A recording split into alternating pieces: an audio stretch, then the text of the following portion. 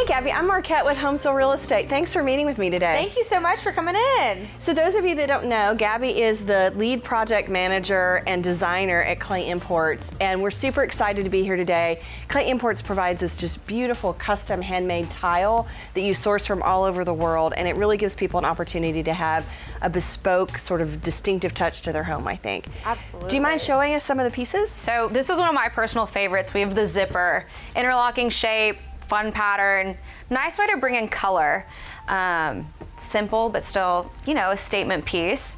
The stone textile line is incredible. Elizabeth Mullen designed this entire series off of her fabrics and wallpapers, and we've turned it into a tile line. Wow. Brand new, just being launched this month. It'd be really helpful, I think, for our real estate clients to learn a little bit more about the process. Do you have some time to chat about that? Yeah, of course.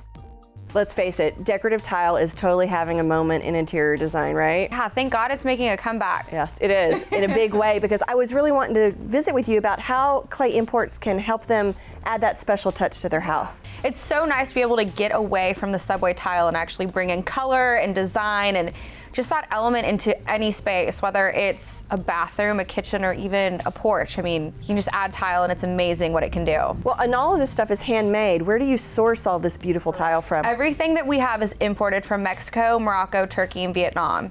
All handmade, responsibly sourced. We're very big on the fabricators that actually make our tile and how this material is being produced. If someone walked in and they said, hey, I've got this house that I've just bought, I want to, you know, add a special touch to it, what would the process be like working with you? We really go about it a lot of different ways. One of the most basic ways is someone will come in, bring their plans and say, hey, like this is an inspiration of what I'm kind of wanting to do. We'll feel it out. Start from the drawing board, pick out 5 to 10 maybe different tiles and ideas, narrow it down from there. And we have an amazing graphic designer who can actually make a rendering of what your tile would look like in that space. Other times when people come in and totally blank slate and they will center everything else around that tile. What's that process timeline look like? Like how long does the design process take? It can be anywhere from a day where someone will come in, we'll pick everything out that exact same day, to a year-long process where we'll pick everything out room by room, space by space. We're all over the board with that. If someone was going to choose a handmade tile, just in the production of the tile itself, I mean, what's the turnaround time on a bespoke piece like that? And do you even carry anything in stock? Like, what are the choices? We have a lot of material here in stock, so it's always a good option that if you need something right away, we will have something here for you. If you want to go the complete custom route, that's always an option as well. We're looking at a 10 to 12 week lead time, worst case scenario. Well, you were visiting with me a little bit earlier about a custom project that you're working on now. Tell us about that one. So we have a customer, her grandfather was from Cuba, immigrated to the United States, didn't bring much with him, no pictures, just whatever he could fit in a suitcase. And she actually had cousins and family members that had scanned these pictures and sent them to her. And looking back, she found this amazing cement tile that was on a patio in that home.